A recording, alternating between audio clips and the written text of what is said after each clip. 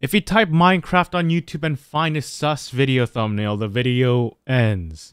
There's no way there's gotta be something that bad, right?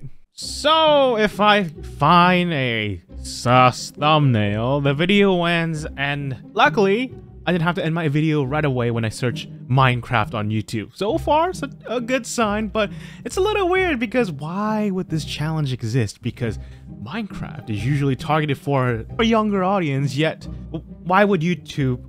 Actually, no, it's not, no surprise. YouTube would allow those kind of thumbnails. Okay, but anyways, let's just start looking. Let's start searching slowly but surely.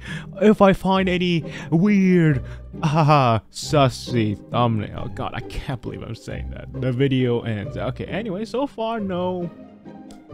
It's always gotta be the shorts, huh?